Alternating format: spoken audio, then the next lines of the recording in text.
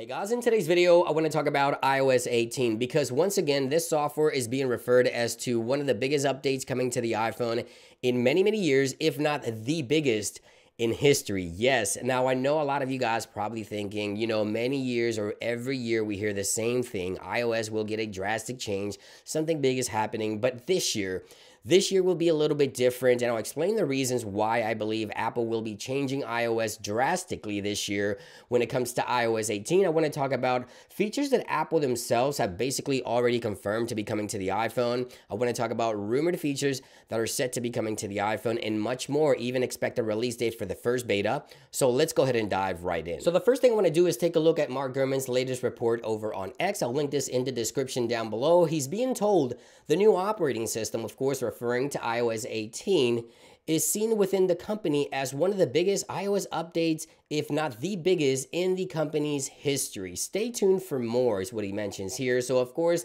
I'm sure he'll share more details in regards to iOS 18 as the first beta release date approaches. So one of the new features coming to the iPhone with iOS 18 is RCS support, Rich Communication Services, and this will be integrated into messages. Now again, this has been confirmed by Apple, so this is coming to the iPhone with iOS 18, and basically what this will enable is richer communication with Android devices. Now keep in mind, iMessage will still be the predominant messaging service from iPhone to iPhone in Apple's ecosystem, but if you message someone with an Android device, you'll get better support for higher resolution photos and videos, larger file sharing, cross-platform emoji reactions will now be available. So things you typically get from iPhone to iPhone, like real-time typing indicators, read receipts, improved group chat, and even better encryption. This is coming to the iPhone with iOS 18. So again, iMessage will still be iMessage, but RCS will be integrated into iOS 18 to improve the quality of messaging between iPhone and Android devices. Now, one of the biggest features rumored to be coming to the iPhone this year is AI integration. Now, Apple has already confirmed to be investing millions of dollars in AI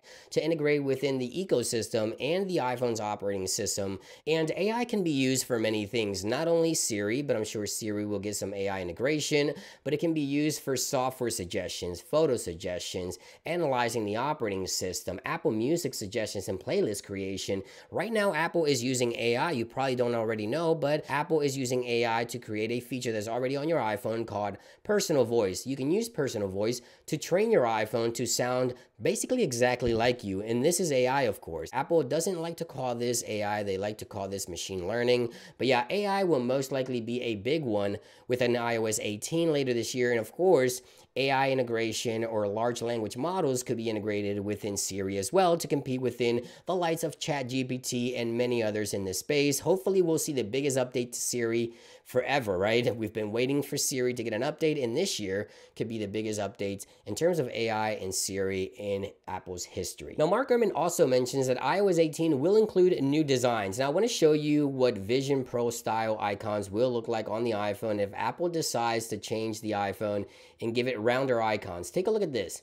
What do you think about something like this? Rounder icons. Keep in mind, Apple recently released Vision Pro, and the Vision Pro does have round icons, although the Apple Watch also features round icons for years. That has not impacted iOS, but I think Apple could bring some of the elements from Vision Pro to get users to be more familiar with the Vision Pro operating system and iOS. Perhaps if they do decide to give you the option to make rounder icons, or round icons rather, will you do something like this, or will you be rocking something like this on your iPhone? Now again, this is not confirmed information. This is me just showing you what round icons like Vision Pro or Vision OS look like on the iPhone.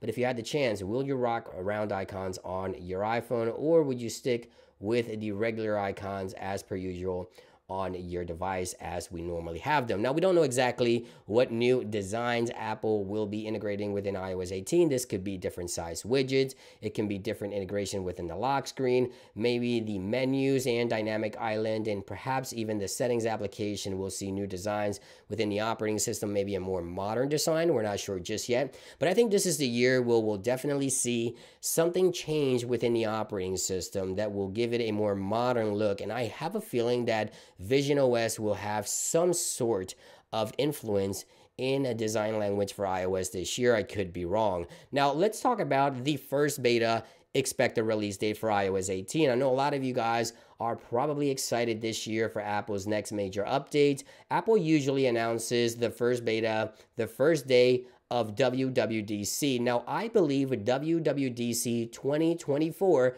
will start June 3rd through the 7th. Now, this is not confirmed information. This is just me speculating based on previous dates of WWDC, but I think it's going to be June 3rd through the 7th, and on June 3rd, if that is the day, we will see iOS 18 Beta 1 on June 3rd, 2024. So I'm looking forward to Apple's announcement of WWDC. That way we have an official confirmation for the first beta, as they typically do the first beta the first day of the event.